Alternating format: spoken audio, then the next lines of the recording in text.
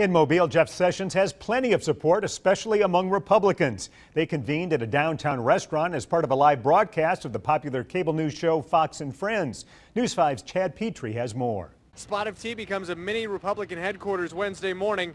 As Fox News cameras were rolling, supporters came to talk eggs, issues, and Sessions. I can tell you that he's a good and decent man. The allegations that are made against him, I think, are unfounded. I think he'll be a good attorney general, and I'm sure he'll follow the law. Sessions supporters say they came to this restaurant in one way to show the story of Jeff Sessions they say isn't getting out there.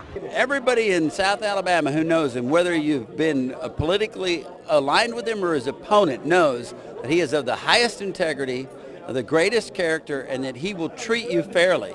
He may disagree with you, but he treats everybody fairly, and everybody knows that here. In 1986, Sessions was a long shot to get confirmed. 30 years later, he's almost a shoo-in, despite what some Republicans see as a concerted effort to go after a personal friend. But what you hear on the media they give it is all negative, all nasty. They should not take a man like Mr. Jeff Sessions and do anything except honor him and raise him up. Black conservatives were part of the crowd on a day where African-American Democrats like Senator Cory Booker were slated to testify against Sessions. Sometimes if you voice your support as a minority, you face backlash from friends and family. And so I think sometimes people that do support him probably keep it to themselves.